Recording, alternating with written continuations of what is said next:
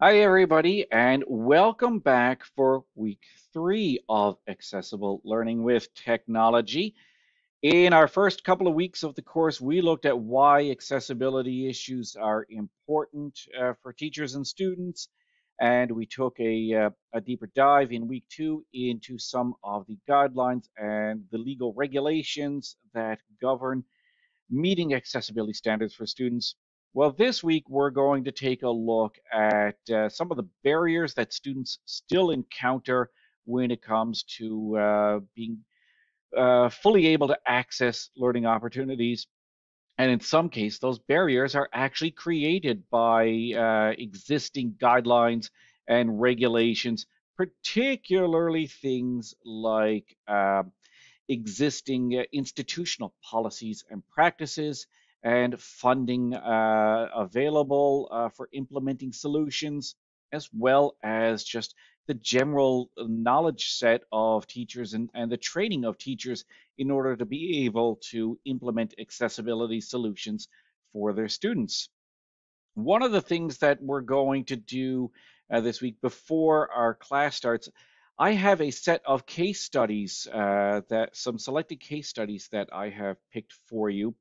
Uh, the first one being the case of Navi Donata versus York University. In 2018, the Ontario Human Rights Commission made a ruling about her case against York University and failing to meet her accessibility needs. The second case study that I have is all about how existing policy and funding and well, the teacher shortages that a lot of the provinces are experiencing, how those are causing students with accessibility needs to fall through the cracks. And the third case study is related to the landmark Right to Read report that came out a couple of years ago, and whether our current policies in institutions and school boards and our current curricula in the different provinces, if they are actually denying students the right to read.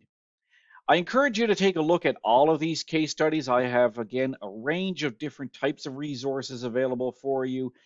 Some of them are shorter reads, some of them longer reads. I have some videos as well, just to shake things up and give you different ways to get the background on all of these case studies. I encourage you to take a look at all of them.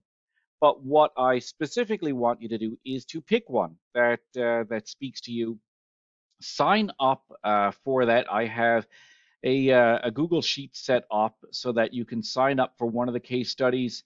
I'm setting a limit of 10 people per case study because I want to set up 6 breakout rooms in our weekly Zoom session. And I don't want to have any of these case studies, any of the breakout rooms with nobody to go and talk about them. So I want to divide things up a little bit. So add your name here where there's space available to pick one of the case studies. Take a deep dive into that case study, be prepared to talk about it in class, and we're going to look at in class summarizing what that case study tells us, what the implications of that case study are for students and for teachers, and what we could or should be doing in light of what we've learned from those case studies. And this look at these case studies that I've selected is going to set you up for the group mini presentations on barriers to accessibility that you will be doing in week 4 of the course when you and your groups run the show for our weekly Zoom session. Looking forward to seeing you in class this week.